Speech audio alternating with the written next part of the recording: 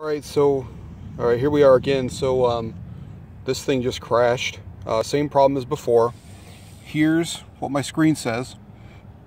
You'll notice that the battery dropped down to 4.9 volts. The battery was not low. I had no issues whatsoever as far as a warning about the battery being low, anything like that.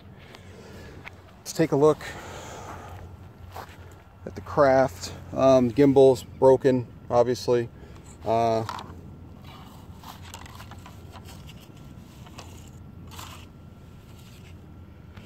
SD card gone again. Yeah, so what I'm going to do right now is I'm going to disconnect the battery and plug it back in so we can see exactly where it was at when it fell.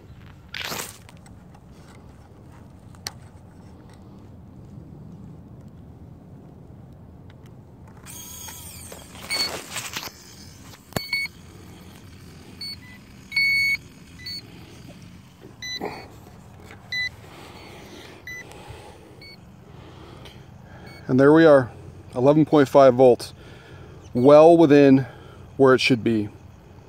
And if you look at where my switches are, I'm in GPS hold.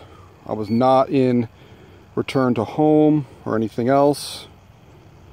So there it is. There's the proof. Thanks.